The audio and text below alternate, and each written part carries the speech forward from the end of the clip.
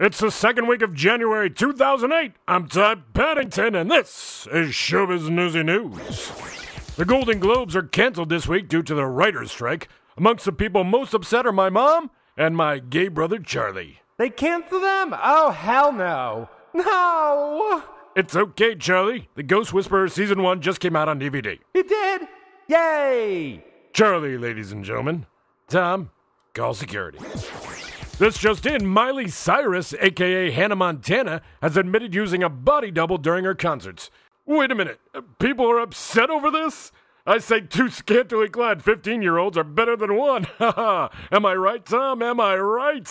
No, Ty. It's called being a pedophile. Really? 15? Too young? Yes, Ty. How about 16? Still too young, Ty.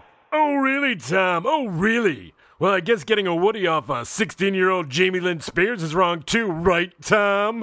She's pregnant, Tom. Pregnant! What is she, the Virgin Zoe? She had sex, Tom. That makes it okay. It's true. I looked it up. That's not true, Ty. Really?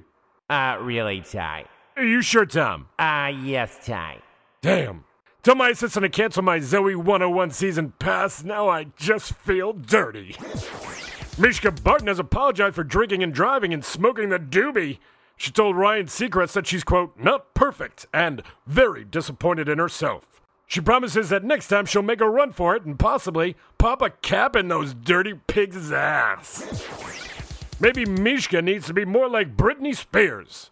Last weekend, Britney Spears was taken to the hospital after refusing to give up her kids to her ex-husband and acting like a crazy person. Britney came up negative for narcotics, which means she's just a total loon.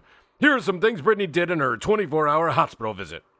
At the hospital, Britney kept calling the doctor Willy Wonka and kept trying to eat the pillow, calling it the biggest marshmallow ever. Britney demanded more lollipops, saying every time she sucks one, she creates a boner. She then danced around calling herself the Boner Fairy. And finally, Britney kept claiming she was actually from the future, and that the secret technology of future races were housed in her vajayjay.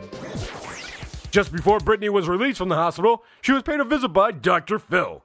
The TV doc assured Britney that bald was in fact beautiful and told her that Oprah was in fact God. He then demanded to see her vajayjay. And now it's time for this Week in Pictures! Wow, I hate to be the one to say this, but Christina Aguilera has really let herself go.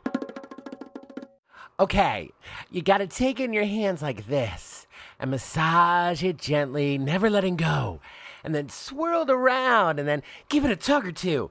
After that, he'll never leave you. What? Oh, I'm sorry. How's this? Can you see my tits now? Okay, listen up, Daddy Warbucks. Get away from me. Bald dudes are creepy. I'm serious. And finally, by popular request, the long overdue, get ready for it, say it with me, cock goes here!